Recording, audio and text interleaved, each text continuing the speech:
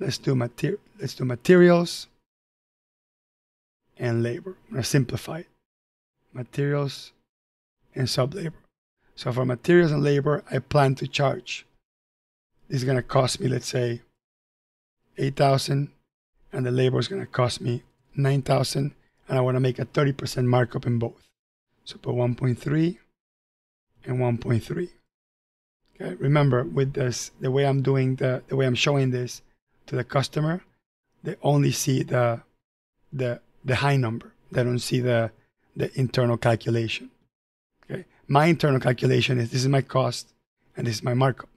So my cost on this one would be 8 plus 9, which would make it 17,000.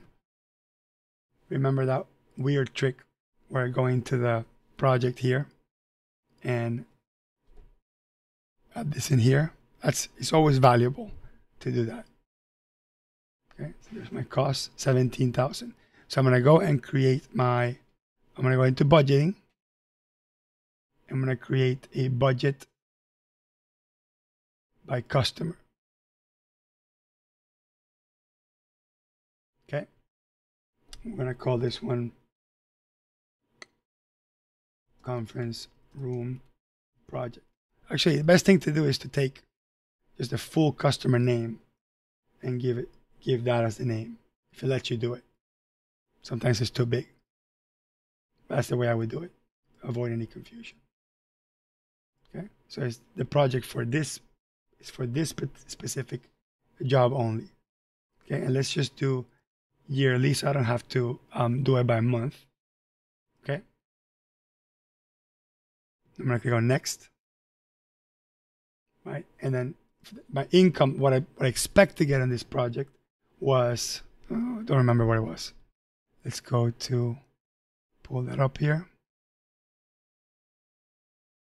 22,100. So I expect to get 22,100. So I'm putting it in the budget, and then my cost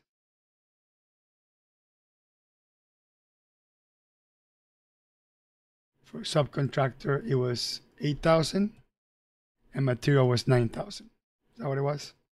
We'll double check here. Yeah, the other way. So 8,000 for materials, 9,000 for subcontractor. Click on save. There's my project. My project is done. Okay.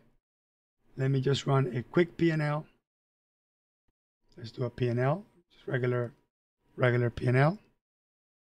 Okay. So there's how much we have invoiced so far. Now let's go ahead and make some expenses. So let's go to Lowe's, buy some materials. 1,900 for the conference room expansion project, and let's pay a subcontractor.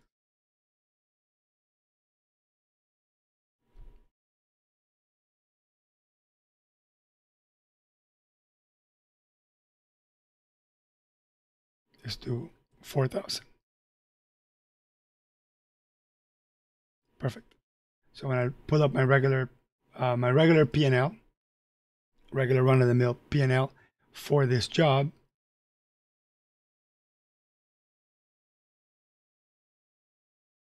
I should see my income and my expenses. So it's more like a sort of traditional accrual, traditional cash basis style reporting. Now I'm going to run my report, which is my budget versus actual. Okay, and then I select the specific one I'm doing it for. It's the only one that I have. And then I'll be able to know exactly where I am. Let's do remaining instead of over budget. Okay, so we have right here what I'm supposed to get on this job is 22,100. What I've actually gotten is 11,700 on this line and 10,000 on that line. So they'll tell you exactly which ones are over and under budget. And then let's do amount over budget and percentage of budget. We look at the expenses. Okay, we budgeted $17,000 in costs, and we've only spent 4,000 or 1,900, and you get to see right next to it how much, what the difference is, or how much cash you have left, and the percentage of budget.